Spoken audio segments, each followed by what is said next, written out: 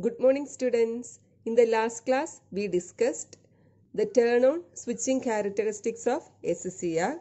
Today, we will discuss the turn-off switching characteristics of SCR. From the figure, it is clear that switch is in the on state. When the switch is on, current is there, voltage becomes forward voltage drop, very low value. Now we have to change the switch from on state to off state. Turn off switching characteristics means characteristics of a switch when it changes from forward conduction state to forward blocking state. Once the thyristor is switched on, or in other words, anode current is above the latching current, the gate loses control over it. That means gate circuit cannot turn off the device. Therefore, commutation circuits are required to turn off the SCR. The process of turning off the SCR is known as commutation. For turning off the SCR, some conditions has to be satisfied. First one is anode current IA must fall below the holding current IH.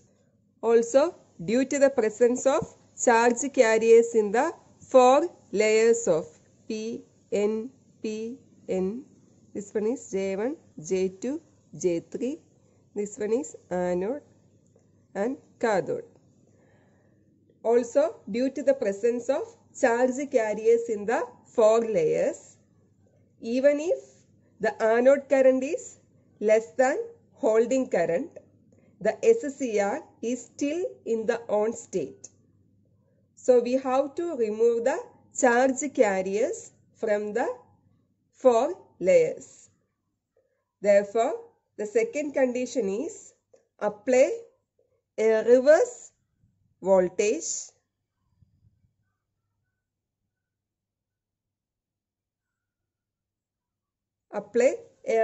voltage for a sufficient duration to remove the energy possessed by the charge carriers. On the basis of removing charge carriers from the four layers, turn-off time of SCR can be divided into two regions. First one is reverse recovery time and second one is gate recovery time. So reverse recovery time means it is the interval in which charge carriers remove from outer P layer and N layer when we apply a reverse voltage. So using suitable commutation method, we are going to turn off the SCR. So commutation we already discussed. Commutation is the process of turning off the SCR. When the switch changes from its on state to off state, current falls and the voltage increases. Anode current decreases and the anode voltage increases. Therefore, the anode current falls to 0. That is, first condition is satisfied. Means anode current should be less than the holding current. Here at time T1 anode current is 0. So using suitable commutation method we are turning off the SCR. At time T1 the anode current falls to 0 and it will continue to increase in the reverse direction. It will continue to increase in the reverse direction. This negative current will help to sweep out the charge carriers from the outer P and N layers.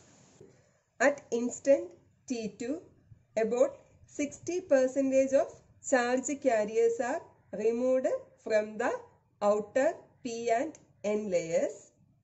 The carrier density across the junction J1 and J3 begins to decreases, and with this anode current also start decaying.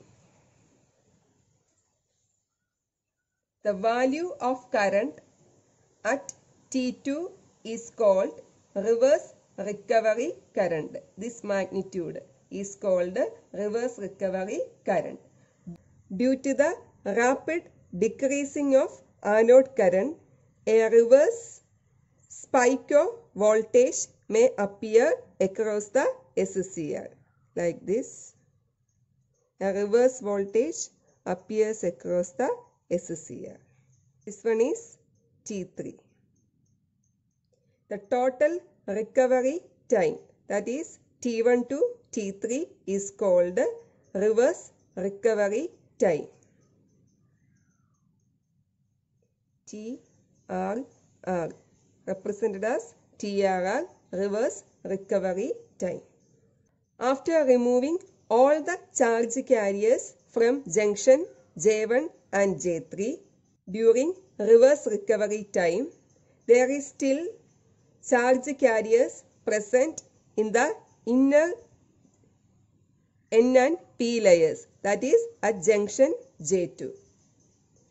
This trapped charge carriers can be removed by recombination only, and the interval in which this recombination is done is called gate recovery time. This recombination is possible if a reverse voltage is maintained across the SCR. The time for recombination of charges between T3 and T4.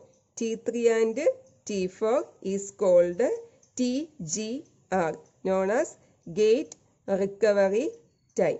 After all the charge carriers are removed, the current goes to positive value. Here also voltage goes to positive value. The total time TRR plus TGR is known as TQ.